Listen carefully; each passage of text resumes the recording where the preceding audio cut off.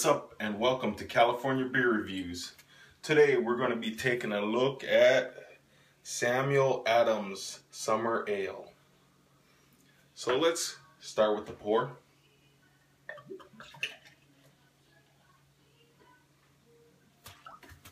Alrighty. Getting a real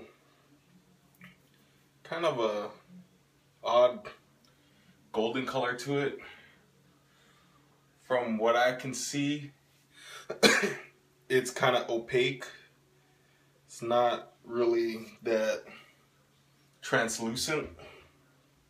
Yeah, it's kind of a foggy kind of thing going on there. You got a mostly clear foamy head, a little off white, but it's gonna dissipate pretty quickly. Let's see what we smell. I'm smelling malt and wheat.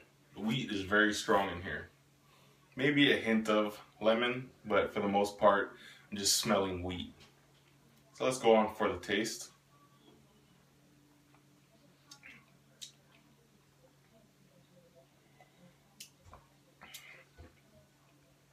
The first few sips, I'm getting kind of a lemon peel kind of taste coming in.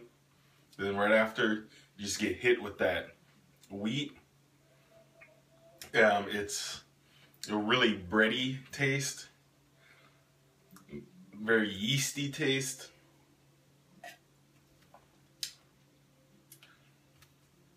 Yeah, it tastes like your run-of-the-mill wheat beer mixed with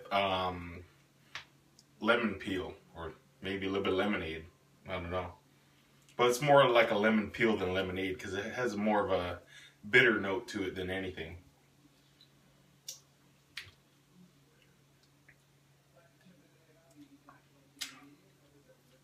It's pretty refreshing though.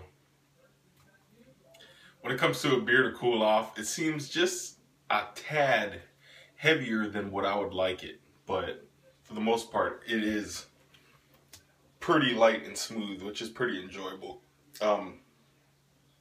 It is a summer ale. It is a wheat ale. And it does say wheat ale brewed with lemon peel and grains of paradise. So if that means anything.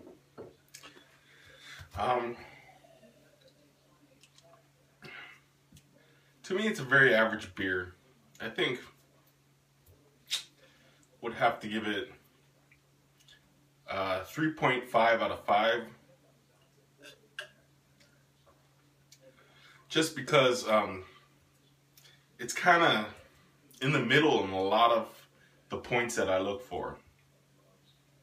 It's not a heavy, dense, very, what do you call it, rich beer, which I enjoy those, like you find with the craft beers. And I also not finding that this beer is, this beer is not that crisp. It's crisp, but not to the level that I would want it or expect it to be. Like you'd find with a Budweiser, or even better, a Miller High Life or Genuine Draft. It's not as crisp as those beers. And also, I'm not too big of a fan of the flavored thing. I don't mind wheat beers. I tend to like my malt, hops, and grains better than wheat. I don't know.